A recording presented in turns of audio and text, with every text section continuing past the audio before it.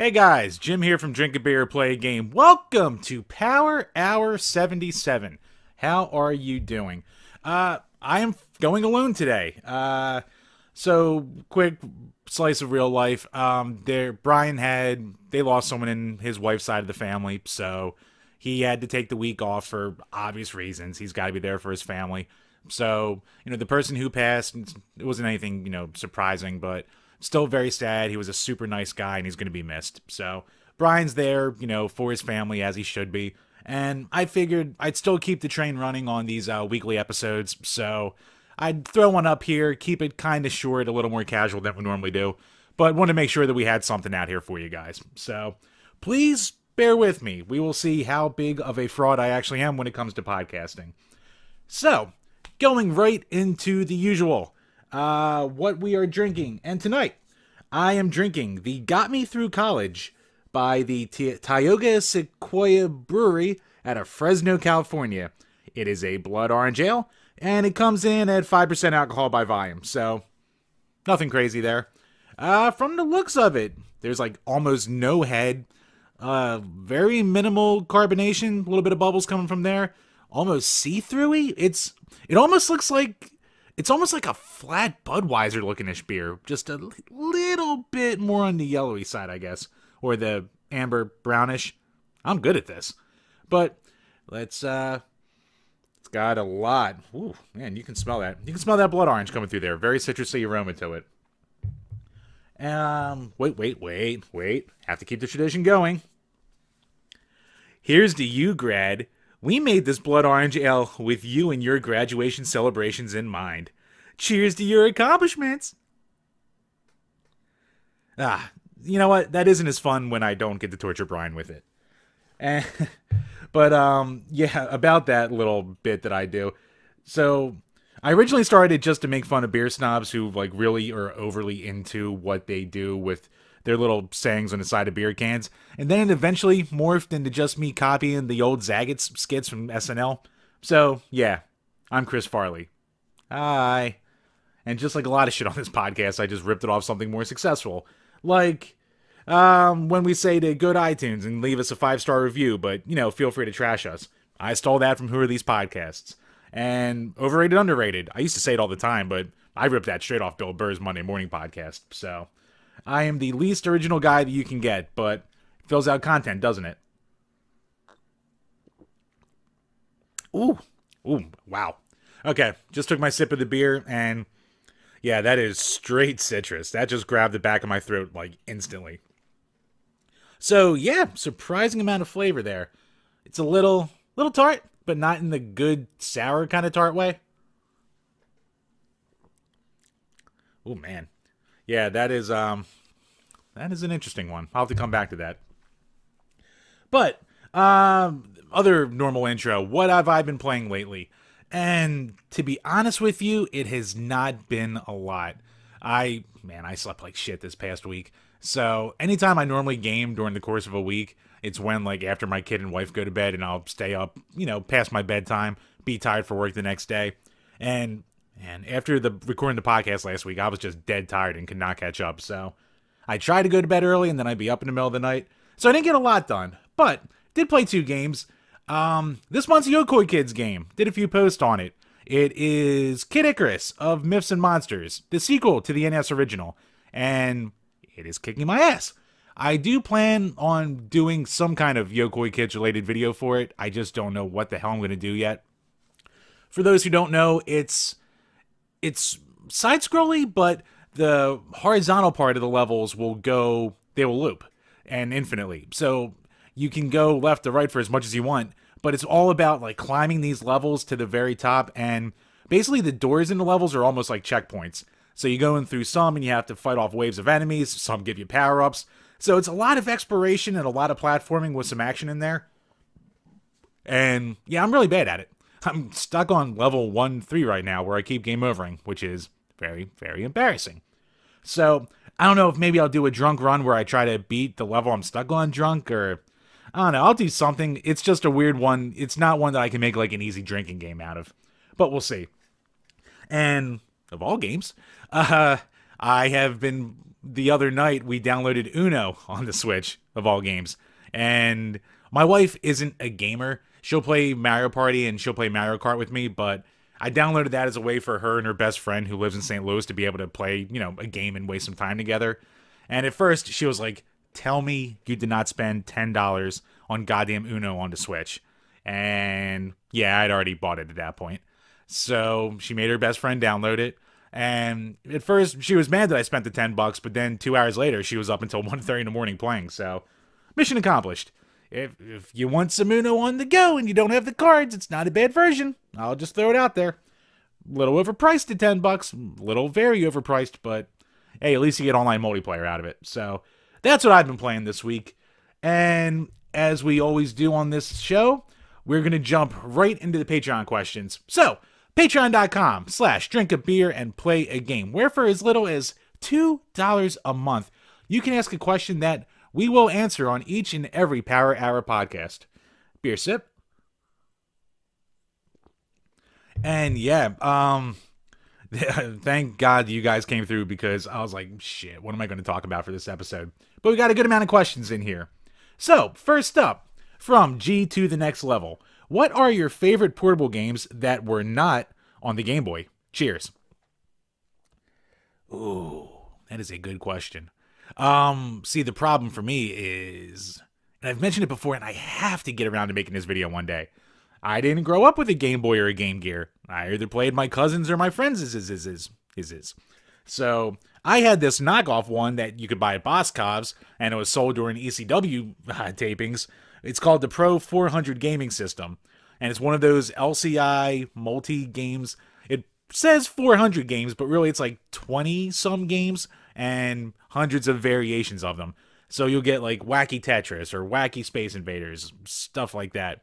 And I'm going to make a video on it just so you guys know exactly what I mean. But I played a ton of games on that goddamn thing, I got to tell you. And even with its like janky, stiff D-pad, its breakout coins and stuff like that were still pretty fun. Yeah, besides that, I had like this one basketball Tiger LCD-ish game that, of course, it wasn't even Tiger because I won it at like a church bingo event. And I played the hell out of that. Like, it took me like 20, 30 tries just to win a game of it. Like, that thing was hard. It had shoulder buttons and like dual stick control. It was weird, but it was weirdly playable, I gotta say. And if I had to go with like a real, portable gaming system game, growing up, anytime I'd be around my cousin, I would be able to play his Game Gear. Like, he would bring it over when we'd all go to grandma's to visit and stuff like that. So I'd sit in the corner with it and kill his batteries, and I'd always go back to either Sonic Chaos or the Mighty Morphin Power Rangers game that was on it. Like, Power Rangers was at my friend's house, and Sonic and the X-Men game, one of the X-Men games for it, those were my go-tos. And I actually have gone back and I was able to pick up most of the Sonic games for it, and I have the Power Rangers game, which is like a weird quasi-fighting game. Don't have X-Men yet, so one of these days for nostalgia, I gotta track it down. It's kind of like the Genesis X-Men, just not as good. It's based around the Hellfire Club. Anyone who's played it from the era will probably know what I'm talking about, but yeah, those are the very few games I was ever really able to go back to a lot. So thanks for that, bud. And yeah, I'm from one of those areas where no one heard of the Turbo Express, no one heard of the Neo Geo Pocket Color or any of that crap. And of course, Wonder Swan didn't come out here. So those are all moot point. Anything would have been on the Game Gear. Next up, from Game Whisperer Dean. Sega is back in the manufacturing game with the Genesis Mini and the Astro City Mini. Do you think this means that Sega will make a new console ever? No. Short answer, no. Long answer, no, and they shouldn't. Sega's kind of a mess, just in general, as a company. Like, Sega's a company that, like, still sticks around despite itself. Like, their bad decisions in the 90s made them lose the console war, made them kicked out of the console race. Like, they're fine being publishers, and they occasionally make the game here and there, but it's a thing that like a lot of retro gamers would love to see Sega do, but there wouldn't be enough people in the world who would care. There wouldn't be enough who would buy it at that point, And I just don't see, unless they made an actual console and put the money into it, it's such a risk to try and jump into the market at this point. Like, even niche stuff like the Intellivision Amico, I think, is like doomed to failure, and that's not even trying to compete. But I think Sega would have a better shot, but I just don't think they should ever even really try. Like, Sega of Japan, here's a weird thing about Sega for those who don't know. Sega of Japan hates it when things are successful in the West. Like, they hated the fact that the Genesis sold more in North America than it did in Japan. They hated the fact, like, that's why we had the weird early release. They hated the 32X and they didn't want to really program for it, so they kind of sabotaged it. Like, they always just, there's a very weirdly arrogant company that wants its Japan roots to stay firm and to the expense of everyone else and themselves. So, yeah, I just cannot ever see that working out. Next up, from Eric Lewacki, the best Bond that isn't named Connery. Best Bond. Alright, so I'm not the biggest James Bond fan in the world. Like, I can sit there and watch the movies, that's no problem. But I never got, like, super in-depth into them. The Roger Moore movies are good, but, you know, they're a lot goofier. See, here's the problem, like, with the Pierce Brosnan ones. GoldenEye is so good, and the rest of them are so bad. Like, Tomorrow Never Dies is okay, it's quotable, but guy with a super ship because he wants to control all the news? Like, really? And then Die Another Day and all that crap. Like, yeah, he was kind of a one and done. George Lazenby only had, 2 movies, I think? So can't really count him. There is the first Casino Royale, which was like a comedy spoof, so that doesn't really count. And then you have Daniel Craig. So I think the Daniel Craig movies in general are solid. Like, even what was the one where fucking, not Oracle, I can't remember the name. The one where, like, they were trying, like, the big baddie was trying to control all the water in some Middle Eastern country, which, I don't know, man. Some of these movies you had, like, these really high stakes, like, world ending kind of bad guys, and then other ones you had stuff that was so specific and so weird. But I guess you put in Baron Samedi and stuff like that. I don't know. So I guess I'll probably go with, for me, I'll go with Daniel Craig. I think the movies, even if they're not great, they're solid for the most part. Like, it doesn't have a lot of lows. And the Roger Moore ones are a little too hokey for me at this point. They're a little too old, so I can't really say I'm fully behind them. But yeah, Daniel Craig, he does a solid job, even though the movies come out once every, like, 7 years at this point. Next up, from Gamer Astral, the eternal question of Diddy Kong Racing versus Mario Kart 64. I've said this before, and I will say it again. Diddy Kong Racing is a better game in general. It's got more modes. It's very much more fleshed out. There's a lot more to do. There's stuff to unlock. And it's racing action in general. It's good, and it's more dynamic and diverse. But Mario Kart's just more fun. Like, besides the fact that Mario Kart 64 is one of my favorite games ever, like, the levels are iconic and they got reused in so many sequels. They always pulled from that game. The music is top tier, god notch in that game. God notch? God tier. Top notch in god tier. Yeah, I mixed those two around. And, yeah. Goddamn flying here. But yeah, I just got to go with Mario Kart 64. And I mean, I know a ton of it's going to be nostalgia. And for a question like that in general, it's just going to come down to nostalgia for the most part. But yeah, if you go back to the N64, I also think it runs slightly better. I think Diddy Kong is a little too ambitious for its own good. So I just don't think, like, it performs fine, but I just always felt like it was weirdly slow for a kart racer. Maybe that's just me. I didn't spend nearly as much time with it, but yeah, I'm a Mario Kart guy. And last up, from Alex Perez. You mention all the time how you think stories in games are not important, correct? But are there any games you've played where you've become completely engrossed in the story and considered it a highlight? Good question, because I'm going to get into it in a couple minutes. But I know that my general meme is that stories don't matter in games, but I can get sucked into a story. Like, when I was a kid, the first, like, I am one of those guys who loves Ocarina of Time, especially because I played it when it was first new, and that whole world and the story that it was telling and the mystery around it, like, that sucked me in. Like, I love the story. I love the epic feel and nature of it. I loved, going back and saving characters that I knew when I was a kid as an adult and stuff like that, and seeing how the world evolved. Like, I know it's a pretty basic answer, but Ocarina really drew me in. And I mentioned it when we did the review of it. But Shadowrun on the Genesis, that really sucked me in. And that was like the first real RPG-ish kind of game that I had ever played. And when I first went into it, I didn't even know what I was doing. I didn't realize that I was supposed to talk to all the shop owners and go on these shadow runs. But as the story started to unfold and I actually figured out the plot elements and moved it along, and then it threw in all of its little surprises and throwbacks to the actual story itself and the beginning cinematic, and when you find this super secret character, a lot of it just came together to me that it just sucked me in, and I just wanted to learn more about the world and learn more about the game behind the video game itself. And I think it's a good story that it tells too.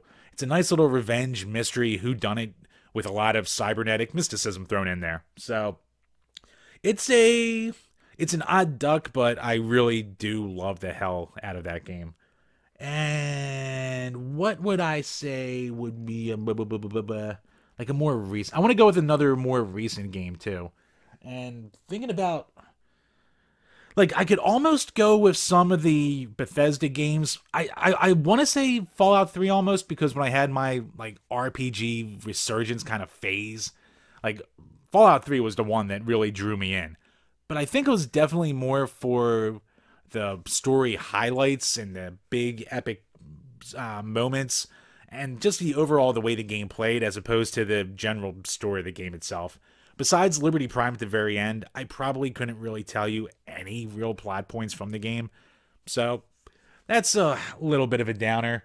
I don't think any real action game ever drew me in story. Oh, you know what? Okay, all right, I got one. And we've beaten a dead horse with it, but I love the lore and the story behind the Resident Evil games. I love how it built on itself over time. I love, how deep the roots of Umbrella went, just not even in that world, but just expanded out from there. All the Las Plagas and the enemy, sea demons and stuff like that from 4 and 5, they're okay, but they've never been as interesting as anything Umbrella related. So I just loved how the story carried over from 1 to 2 to 3 to Code Veronica, and seeing the intro in 0 and all the characters and side characters that just got left behind and you never hear from again. It's definitely one of those ones that they made up as they go along, but it's always so goofy and interesting that I just fall in love with it. And yeah, that's probably about it. I would like to say that a fighting game... Oh, you know what? I really liked the story in Mortal Kombat 9. I really, really liked what they did with that. I love how they basically went to Armageddon and went, this series is a clusterfuck. And they just decided that they were going to reboot everything and go back in time. And I love the way they did that and introduced the characters and explained them a little bit more. When we made our top 10, worst characters lists, a lot of people will be like, you shouldn't hate Stryker and Tanya or Rain because they're really cool now in 9 and 10. And very, very fair point. I'm just saying that growing up with them, they were lame and no one cared about them. So we would never remake those videos, and our bad take top 10s are always our most viewed videos, but that's why no one ever sticks around, I guess. But no, that's a good question. Like, story can definitely add to a game, but I've said before, I just never care enough, and I've tried with the big RPGs and the JRPGs, and I just can never care. Maybe those Japanese kind of stories aren't for me. Like, I loved Phantasy Star Online and playing that, but I think because that was more grindy and just more gameplay focused than it ever was with story. So there you go. But those are some of these stories that have ever drawn me in. So once again, guys, drink a beer and play a game on Patreon, $2 a month. You can ask a question every single week that we will answer. So once again, thank you so much, guys. Great questions as usual. Didn't think I'd go off on story. That might be the most I've ever gone off on stories that I've liked on this page, and definitely this podcast. But even beyond that, great questions, everyone. And make sure to get them in for next week because we will have, right now, we have penciled in a special guest to come on next week. And it'll be one that a lot of you guys will enjoy. Okay, I need a beer break. So before I get going, I've been sipping on this, got me through college beer for the most part, and it's not great. Here's my problem with the beer. It's almost like biting into an actual grapefruit. And I know this is a blood orange, but I've never bitten into a blood orange, so this is the sensation I'm experiencing. And a lot of the time when you have a blood orange beer of any kind, it'll give you the taste of blood orange without the bitterness and just that clawing feeling in the back of your throat. Like if you ever just bit straight up into a grapefruit, just that bitterness that you can't really describe unless you've done it. That's what I'm getting with every sip of this. Like it just instantly crawls back there. So it just instantly grabs you. Like it's got flavor and it's got a good aroma to it, but I don't know, unless you really like those overly citrusy, that like pure experience of biting just straight citrus, I don't know if I can recommend it for you. It's not bad per se, but it's definitely one that I would never go back to. But it's cool that, you know, like I said before, I love this Craft Beer King box that I have. And there's another slight update. I actually plan on doing a quick video on this box and, you know, explaining it like I did with the Craft Beer box. So you can expect that hopefully by Friday of this week. I'm recording on Monday the 17th, so it'll probably be late because everything I do is, but you can hold me to that. So keep an eye out for that video. But just in general, I love the variety that this box gives. So unfortunately, this is not a go back to kind of beer, but I mean, it'll get me through this episode, so I can't complain about that too much. All right, so with that out of the way, I'm going to move into the only topic I have, and I'm going to keep this one a little personal. It's one that I've wanted to do a video on for a little while, but I just never knew how I wanted to go about it. It's basically, if you've ever watched Happy Console Gamer, this will probably remind you a lot of that. And I wanted to talk about, you know, in keeping in mind with the importance of family and stuff like that, my favorite bundle of games that I ever got. And if you've been following this page for a long time and you watched our Shadowrun review, I touched on this story at the end of that video. I think I spent like 2 minutes talking about it. But I really want to go back and discuss what got me these games and in a lot of ways how it really shaped me as a gamer at this point. So one day I was sitting there. I had to be about 9 or 10 years old. I was finishing up homework for the night, and my dad was a cop for 37 years in Philly. So he would randomly go to different stores down in his precinct. So one day he came home from a West Coast video that I think was either going out of business or he just decided to treat me for whatever reason. So he came home with this pile of 6 games, which, I mean, I only ever got games when I had a report card, basically. Maybe if we were going to the mall and they wanted to shut me up, they would take me to EB Games and let me... I would always look through the used game section for the Genesis because that's all I had at that point. And they would let me get something that would be like, you know, $20 or less. You know, shut me up, make me happy, that kind of deal. But then one night, like just completely unprovoked and for no reason at all, he came home with this stack of games.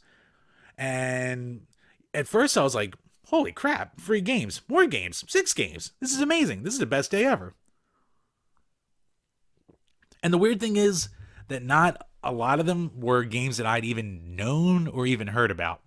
So those 6 games are Eternal Champions, Streets of Rage 3, Shadowrun, which I'd already mentioned, Super Street Fighter 2, which I mention all the time, Predator 2,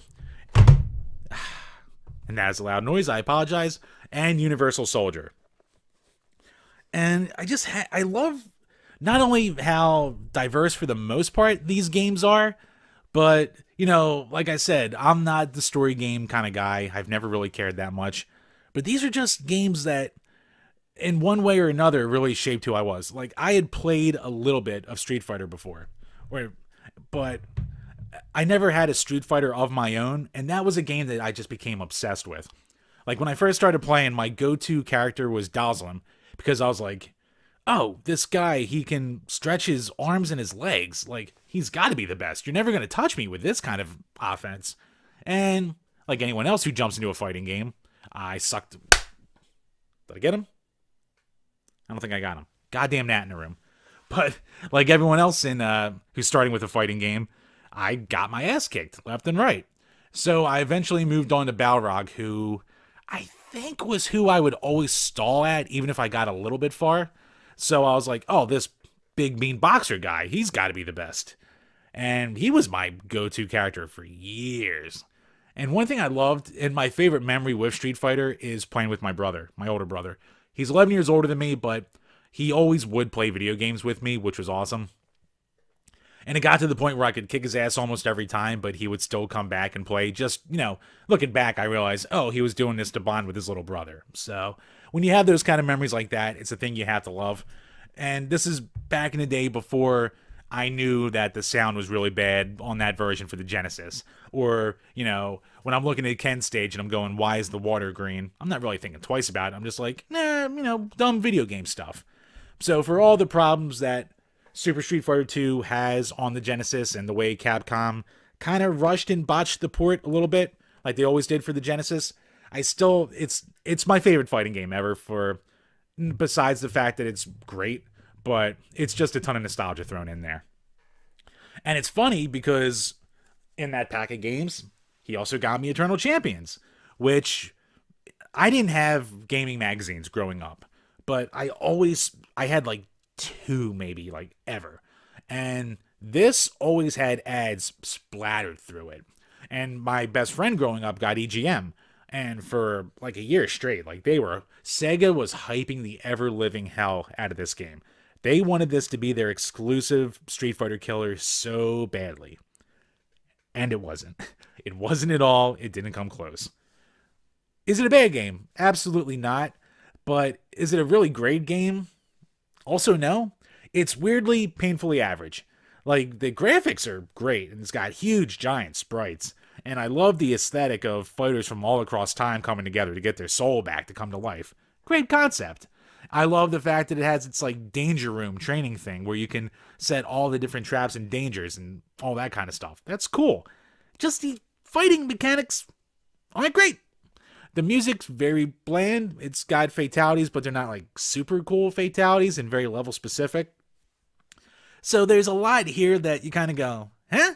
And oh yeah, the computer AI is ridiculous. Like this game's AI is up there, I think, with like Mortal Kombat 2 on the Genesis for just how unfair it can get after a certain point.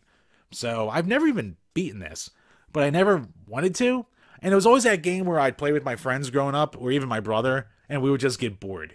So, you know, the worst thing you can be as a game, like you can be good or you can be really bad, but if you're boring, that's pretty much worse than anything else. So, yeah, from an early stage, that kind of made me lean more towards the Street Fighter kind of fighting game than anything else. Even though I love me some Mortal Kombat too, but I always just went back to Street Fighter as like, I've never played a better fighting game up until that point. Next up, a series I know all too well. Streets of Rage 3. So I went out eventually and got the actual box for it. I had one of the clear boxes for it before. But growing up, my story behind this is we would go to my one uncle's house all the time. He lived up the street from us, and his son was only about 2 to 3 years older than me.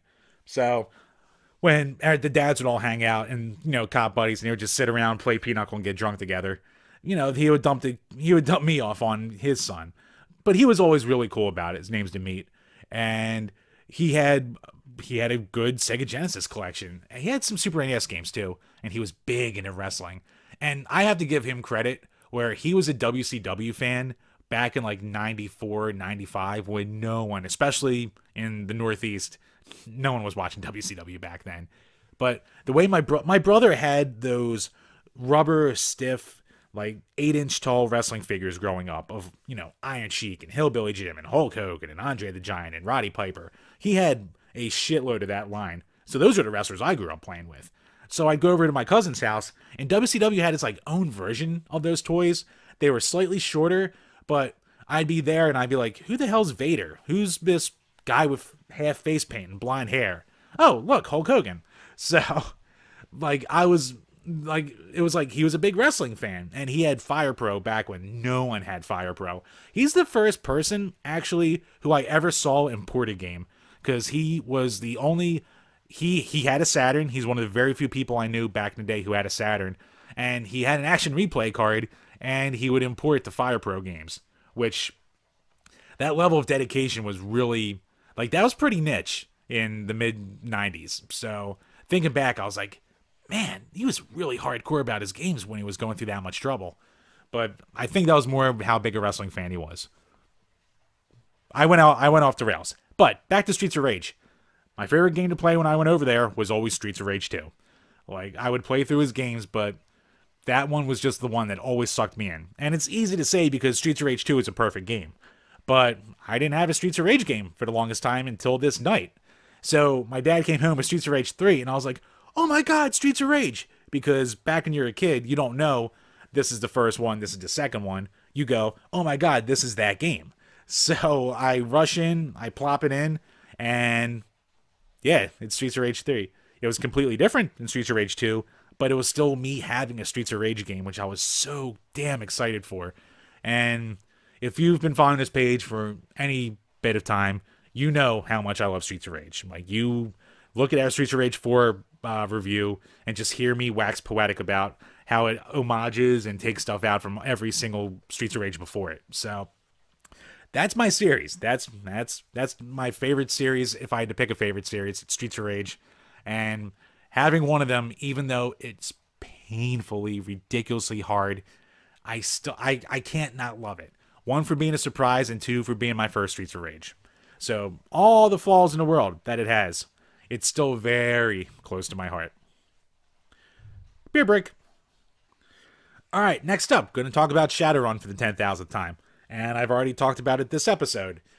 So, like I said, I really can't stress enough how this game, like, changed my thoughts, at least to a little bit, on story in video game. I know I really don't care about story in video game, but like I said, this story really drew me in, and it was the first one where a story unfolding in a game was like an experience for me, where I would do something, and instead of just moving left to right to kill people or to jump on something, I was opening up this world more and more with every little thing that I figured out. Being at the point where I'd be hopelessly lost until I'd talk to that one right person who would put me in the right direction with something that I would remember from ages ago. Like, I loved getting lost in the caves in this game. I loved getting, you know, on the edge of my seat for any of the shadow runs where you're breaking people out of prison and being caught in there with alarms going off, fighting through waves of soldiers. I loved the language in it. I loved the frag face and the good luck in your troubles and everything like that. It felt like a completely different world and experience to anything I'd experienced before. And it's the kind of thing where none of my friends growing up or my cousin were RPG players. It wasn't until Final Fantasy VII for a lot of them that they really experienced it for the first time, like most people in the West. So this was my first one.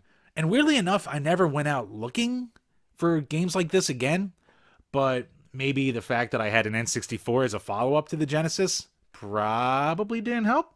But yeah, I just can't say enough how much I hold this game close to my heart. And the music is so underrated for a small budget Western release game. Pardon me. There's just so much about this game that I could go on about. And if you want, check our page, check the review of it. You can hear once again just how much I love this game. Whew. So, next up, going to be a very different kind of game. We're going to go to the deeper cuts with Predator 2. So, when I was a kid, I think I'd seen Predator 1, and I didn't even know that Predator 2 was a thing. My biggest knowledge about Predator back in this time was the toy line of Alien vs. Predator, and how really they were just hyping up this huge crossover. And the toys looked awesome. My one friend, Dan, growing up, had a ton of the AVP toys. And they were just so cool with all their different designs and all their awesome futuristic weapons and their exploding guts. Like, that's a kid's wet dream when they're 9 in the 90s. So, I remember the toys being awesome. So when I saw this game, I was like, oh, holy crap, I know that thing. And playing through it, it's a top-down isometric run and gun. But it's like objective-based. Like, you have to go around and you have to save civilians and not be hunted down by the Predator. So it's not like your standard run and gun. It's kind of its own little weird game in general. There's not a lot of games I can really think about. Like, it's not in that it's too free roaming and mission based to be like an Ikari Warriors, but it's also isometric and open, so it's not like a Gunstar Heroes. It's like a weird mishmash of the two. I guess maybe like Rambo 3 on a Genesis would be like one of the closer ones I could get, but this is also more isometric. It's weird, but the biggest thing that stood out to me as a kid about this game was just the level of gore. So at certain points, you'll see the triple lasers coming for you. They'll either be coming for the civilians you have to save or for you. And when the Predator kills either a civilian or you just blow up into these big hunking body parts with like eyeballs and hearts and different organs going in different directions. And this blew my mind as a kid. This was like, I Sonic the Hedgehog and was playing my brother's Atari at this point. I didn't see anything like this. So it was a game that was also kind of too hard for me as a kid. I never beat it. You know, I would get stuck on certain boss fights for the longest time. And then I'd eventually kind of beat that. And I think when I was in my teens, the farthest I ever got was the Predator spaceship. And I died there and just got mad and never went back. But last year I finally went back and beat the game. So it's very beatable, but it's short. You can get through it in like 40 minutes if you know what you're doing. It's fun. It's got a pretty decent soundtrack to it. Solid control scheme. It's one of those. It's a really, really underrated game from that 16-bit era. And it's a pretty goddamn cool exclusive. I think it has a Master System port too, which is decent. But I just imagine in general it's just way better on the Genesis. So if you're looking for one of those hidden gem kind of games that no one really knows about and say really cool use of a license, Predator 2 is one to look for. And speaking of licensed games, and I have a very weird box for this. Like, take a look at this box. It's got like all the instructions and the story and how to play written all over it. Like, this is just the National Clearinghouse for Alcohol and Drug Information. What? That's what's on the back of this box. So this is power line instructions. What is this? Like, if anyone out there knows what this is from, please someone tell me for this kind of rental box. But yeah, Universal Soldier. It's a game that I've talked about a lot. It's Turrican 2. It's just a butchered version.